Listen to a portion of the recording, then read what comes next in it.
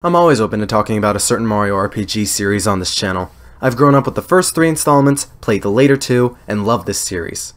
Mario and Luigi. What? I don't always gotta talk about Paper Mario. Allow me to compare the two and talk about their rates in quality and consistency. Side by side, I'd say the Mario and Luigi series is personally the better of the two, as despite how spectacular the highs of Super, 64, and 1000 Year Door were, Sticker Star and Color Splash I feel was a massive step back in multiple ways for the series.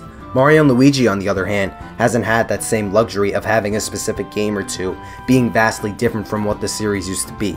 Mario and Luigi's latest installment, Paper Jam, has become the least popular and critically successful Mario and Luigi game, discounting the remakes. Despite that though, not only is it what you'd mostly expect from a Mario and Luigi game, it's by no means as big of a major shift in gameplay, story, characters, and atmosphere that Paper Mario's had to endure. While I agree with some that it is likely the worst Mario and Luigi game, I still think it's a good one regardless. Mario and Luigi is known for its original stories, unique characters, slapstick and comedy, clever writing, interactive and quicker paced gameplay compared to Paper Mario anyways, and character development among the Mario cast.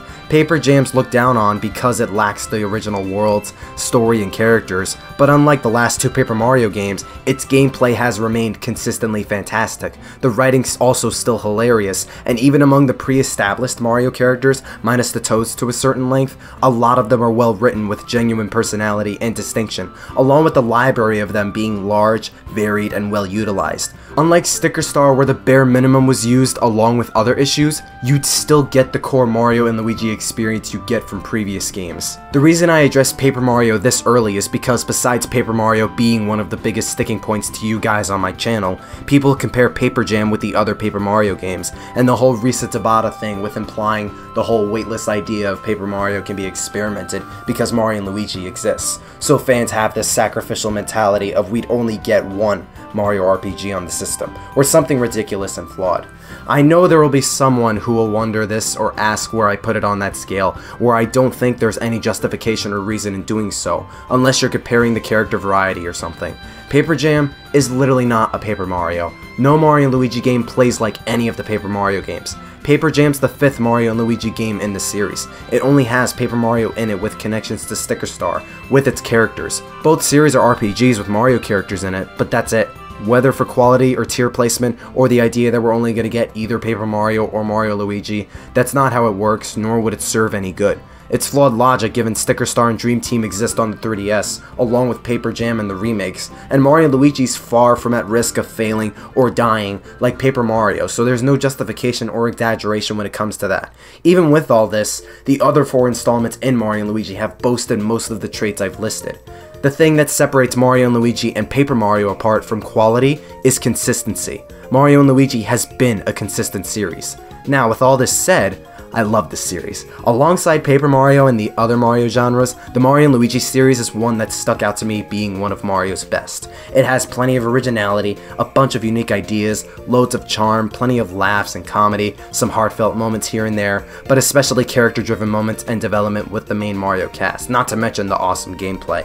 Couple all this together with how long it's been since Paper Jam. When will the next Mario and Luigi game be, and what can we expect? I'm aware Alpha Dream worked on the Mario and Luigi remakes not too long ago, but you gotta remember those are remakes built off of Paper Jam's engine, which was directly built off Dream Team's. Also considering they cut/altered content in those remakes compared to the original, and each remake came a year apart from each other, along with Paper Jam and the Superstar Saga remake coming 2 years after the last entry, as opposed to Mario and Luigi's usual 4-year time gap, those didn't take that much time to complete, compared to newer Mario and Luigi games.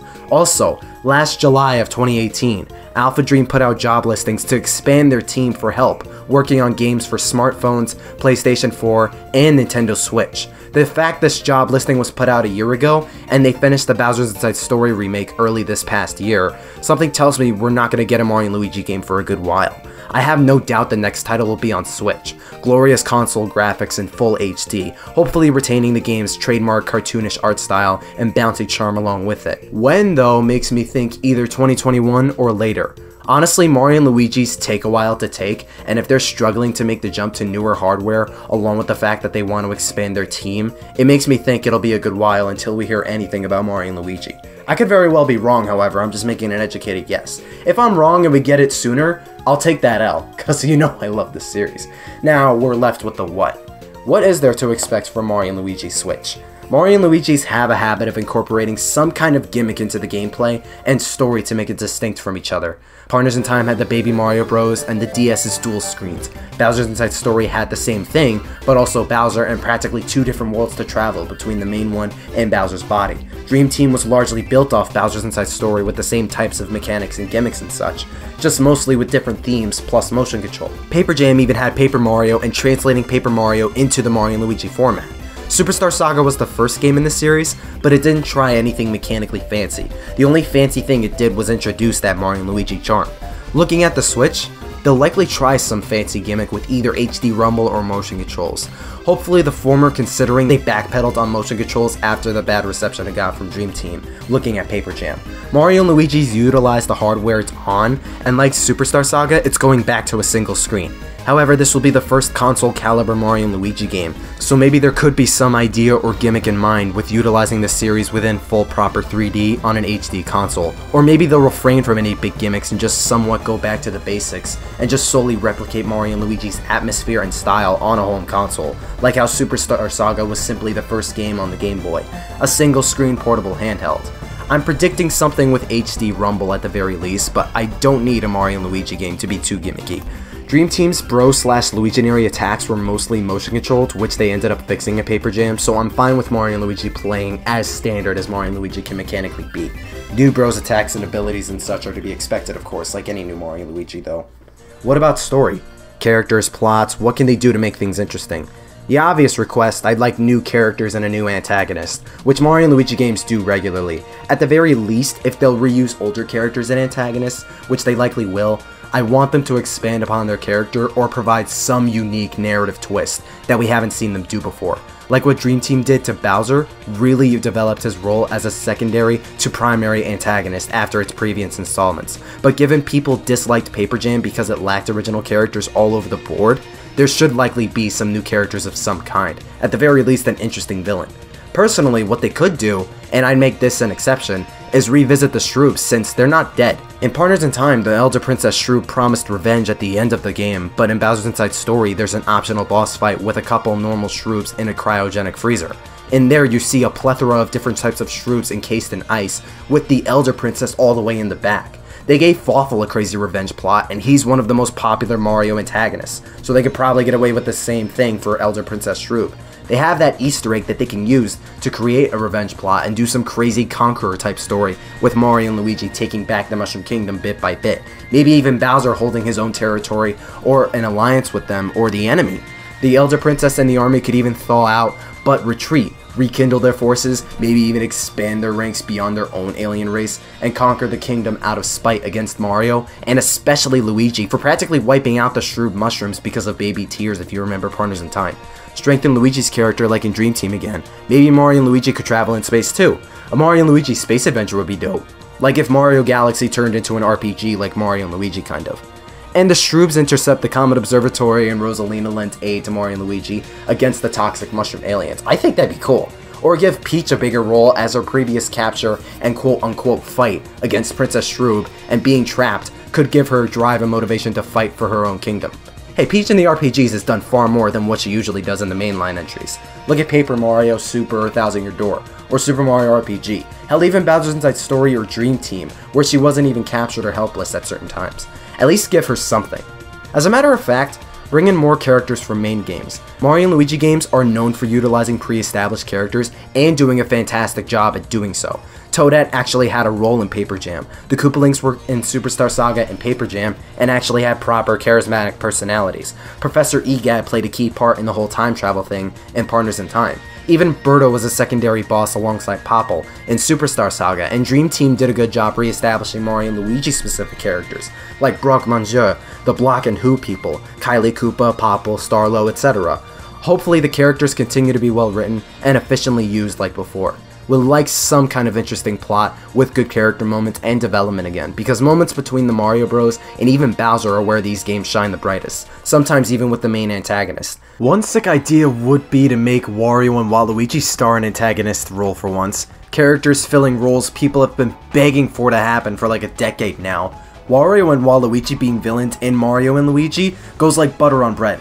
That leaves a lot of potential to make them stand out as the bros' villainous doppelgangers and give them a major role outside of sports titles and WarioWare.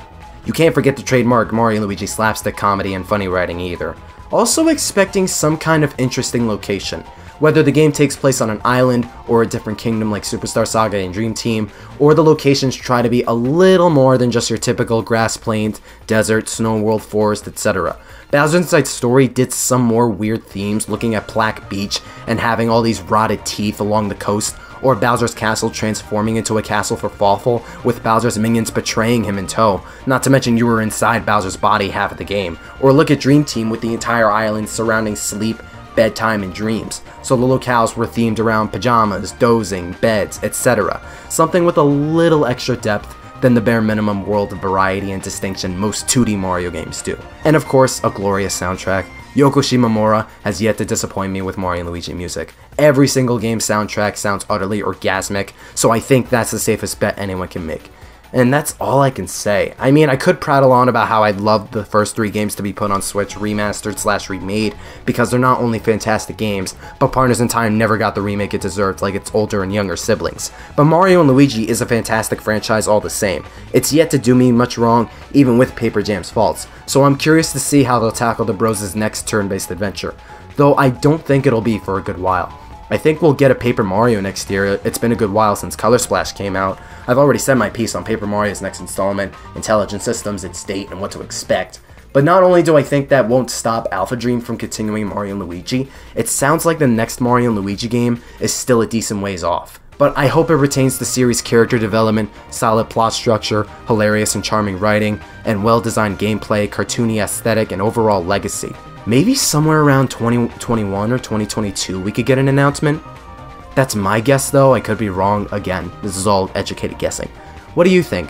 Anything else we may get out of Mario & Luigi? Any other hopes or expectations I may not have mentioned? Do you agree or disagree? Let me know down below. Thank you for watching and stay tuned for even more videos on Mario & Luigi, Paper Mario, and other Mario and Nintendo related content. Stay super.